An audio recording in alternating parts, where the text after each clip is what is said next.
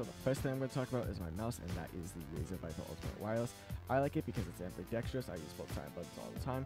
I like it for gaming and content creation, and it's just all around a good mouse. Next is my keyboard.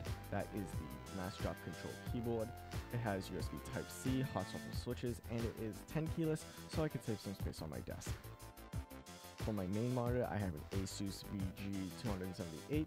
It is 1080p, 144Hz, and it is color accurate. And I also got it for free, so that's a good deal.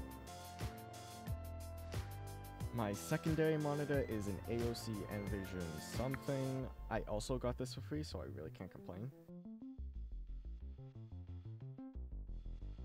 For my audio, I have an Aune, Aune, I don't know, T1 SE. I also got this on Massdrop, and it's a nice little USB tube DAC in. For my microphone, I just got this. It is the Rode NTG2.